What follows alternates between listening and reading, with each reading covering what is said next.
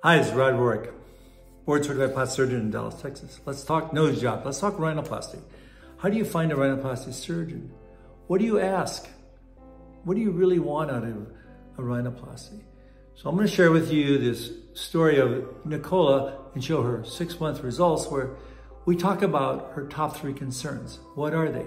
Her dorsum, her nose doesn't match her face, her bulbous tip, the bump on her nose. These are all things that are her top 3 concerns. So when you're looking to do a rhinoplasty, think about what you want out of the rhinoplasty. And then the most important thing is to find a rhinoplasty surgeon, a true rhinoplasty surgeon, an expert that can help you get the results you want.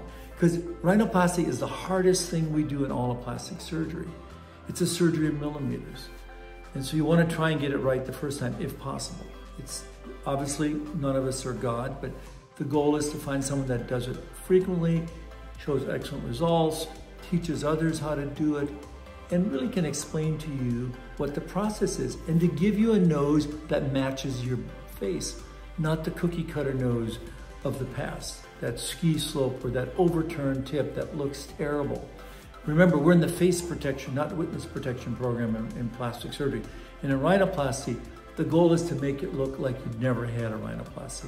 And that's really what you see in Nicola. She says, this is the nose I always thought I deserved. And she said it again at 6 months post-op. So know before you go, find a board certified plastic surgeon or facial plastic surgeon that has expertise in rhinoplasty, that does it several times a week, that knows exactly what you want. You need to be in the same mindset. That's why I always ask the top 3 concerns just before surgery. So they dream it and I do it.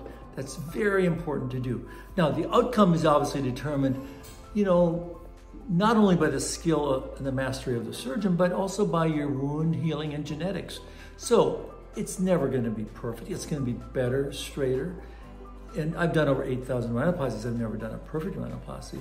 But the goal is to be open and upfront and honest and to give the patient a nose that fits their face and make sure that they understand what you mean. And that's why we use computer imaging to show them, give them an idea of what's possible. And that's really the whole thing, is to be honest, open about it, give them a nose that's natural, looks good on their face. And then a high majority of patients are going to be very happy. Know before you go, your surgeon is a major determinant in the outcome of you having an amazing nose to match your beautiful face. Hope you enjoyed this and learned a lot. And the key with my videos is that my goal is to educate you to be the best you can be every day in every way. Have a great one. I'm here with Nicola, and she's going to tell me exactly what she wants to do. I love it. So three top concerns. Yes. So the dorsal hump, I want to take that down and make it a little bit of a slope if possible. Slight slope. I want to deep-project my nose. I think it sticks out a little too far. Yeah. And then my tip. I've got a bulbous tip. Yeah. So I want to refine that. Yeah. You can see that she's getting a little dorsal hump. She's got a little excess tip projection. She's adequately rotated, but she wants to deep-project and bring it back and refine the tip.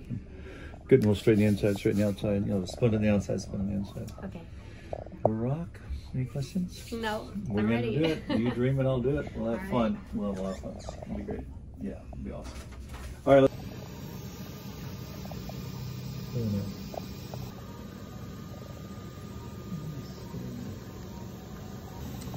Dorsal deviation, dorsal hump, bulbous tip, alar flaring, correction.